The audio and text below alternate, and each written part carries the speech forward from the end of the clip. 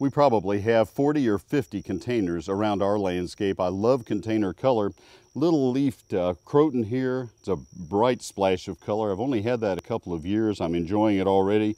Behind it, a beautiful torch begonia that will sit here all this summer and probably for summers to come. This is about its third year here. It goes in the greenhouse in the winter.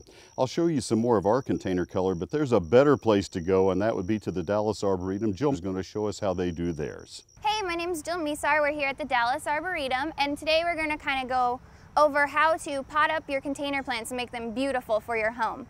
So we already started here with this great clay pot that we have.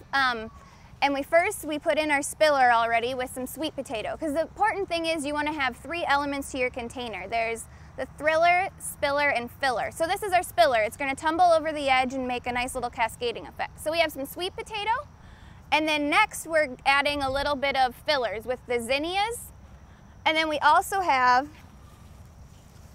some really great African marigolds that are going to bloom really well for you in the heat, because they love the heat.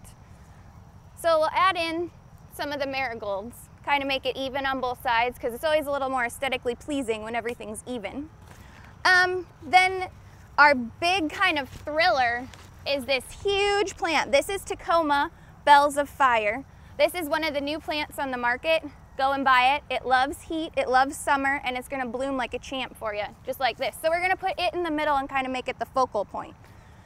So behind that, we're going to add in cannas, which are this nice red leaf here, and it'll also get a great red flower for you. So you're kind of keeping this hot color theme. We'll add in another canna, kind of make a nice balance here.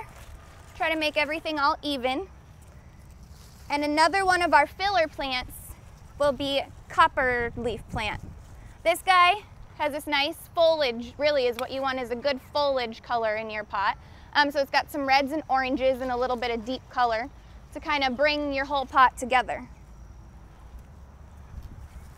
And then we'll add some over here as well to kind of keep the whole thing together. And then just straighten everything up.